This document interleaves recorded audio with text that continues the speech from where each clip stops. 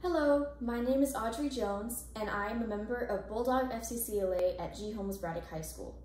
This is my oral presentation submission for the FCCLA Star Events of 2022, and my category is Fashion Construction Level 3.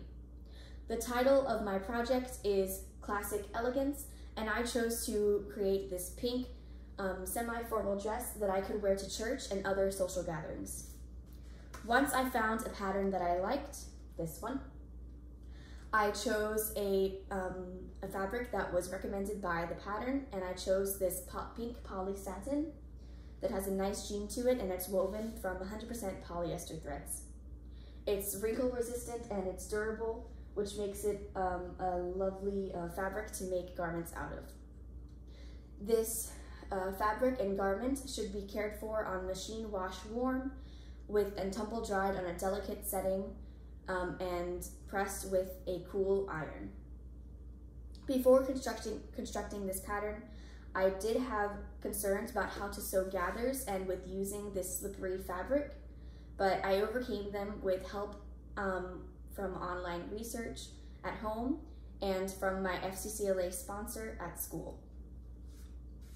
The cost of this project was around $40.97 to be exact, including the Vogue pattern that I bought, the 3 yards of poly satin fabric, the 1 yard of interfacing used in the yoke, the cuff, and the midriff section, the 2 spools of polyester thread, of 100% polyester thread, the 2 packs of 4 3/8 of an inch white round buttons that I used in the buttons here for the closure in the torso area, and the 2 buttons on each cuff of the dress.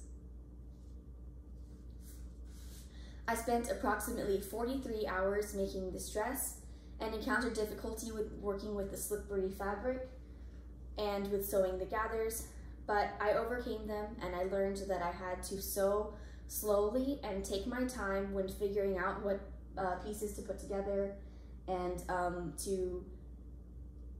working with the slippery fabric, I had to pin it properly, and I also learned to use the appropriate tension for the thread on my sewing machine. To make this dress fit me properly, I needed to make some alterations since I was in between sizes, and I had to add these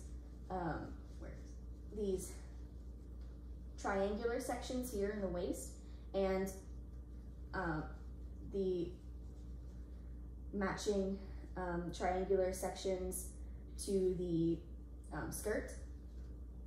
And also in the front, I had to cut out a bigger pattern piece for the gathered part so that it would fit my bust properly.